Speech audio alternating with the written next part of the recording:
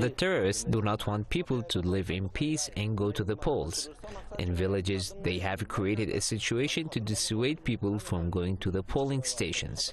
That's why they launch terror attacks and target people. Their main goal is to prevent people from voting and deciding their future by choosing their lawmakers who would make people's voice heard. Terrorists want to lower the voter turnout and prevent people from electing their representatives of parliament. Of course, this has affected the process, and if the security situation keeps worsening, if the voter turnout is low, people cannot elect their lawmakers. These terrorists are the enemies of Afghanistan. They are being supported by foreign states, and they only want to create calamities in Afghanistan.